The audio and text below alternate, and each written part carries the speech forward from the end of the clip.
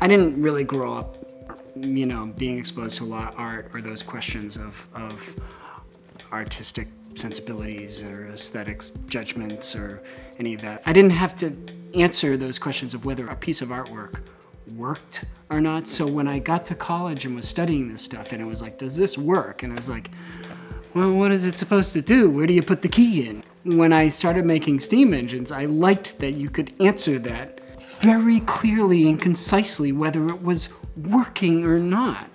I always liked that rule of having something definitely work.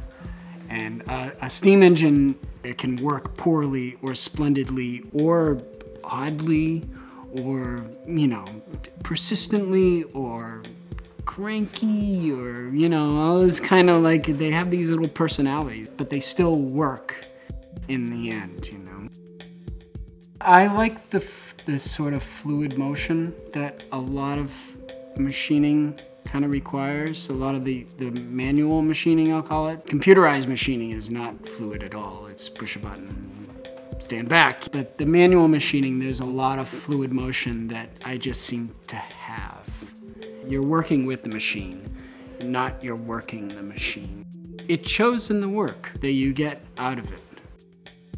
The pursuit of precision and of using your skills that you're developing, it often means a lot of those quirks are disregarded because they're not right, they're not precise, you know. So I think at this point in my career, I've learned how to do the precise and the meticulous, and I need to go back and retrieve some of the Fred Flintstone, you know. You can use a machine tool the way you use a wood chisel. And people don't really realize that it requires a finesse. It requires feeling the work. You can feel, you know, just how much to cut and how much to curve. You're fabricating a convenience story in some ways. When you grow up, if you ever do, it's kind of discovering how that works or why it works.